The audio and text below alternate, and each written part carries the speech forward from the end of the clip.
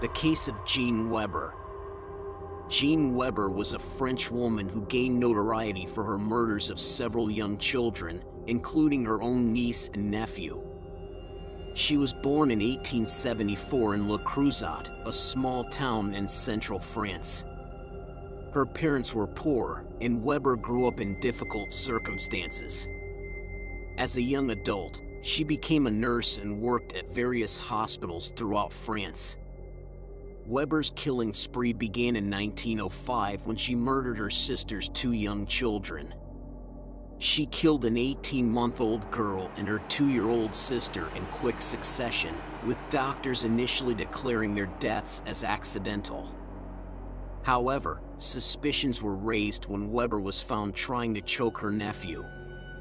Despite this, she was acquitted when her defense argued that she was grief-stricken over the death of her own child, which she had caused. Weber's next victim was another young girl who she killed in 1907. This time, her actions were caught on camera by a pioneering filmmaker, Louis Lumière. Lumière had set up a camera in a public park to record everyday life, but instead captured Weber in the act of killing the girl. The footage was used as evidence against her in court, and she was sentenced to life imprisonment in an asylum in 1908.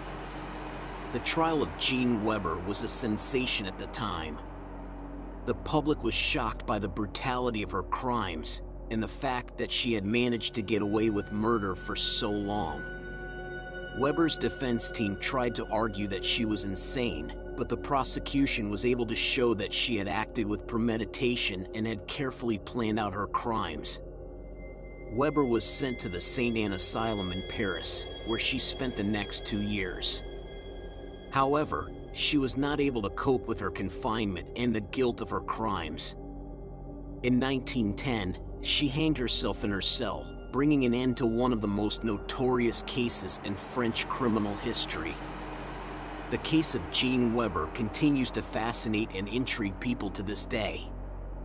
Her story has been the subject of numerous books, films, and articles as people try to understand what led her to commit such heinous acts. Some have suggested that she suffered from a personality disorder, while others have argued that she was simply a cold-blooded killer. Regardless of the cause, Weber's crimes remain a chilling reminder of the darkness that can lurk within the human psyche. We hope you enjoyed this case overview, presented by Emmy Award-winning Crimesonics. Be sure to give us a like, leave a comment, and subscribe for more content just like this.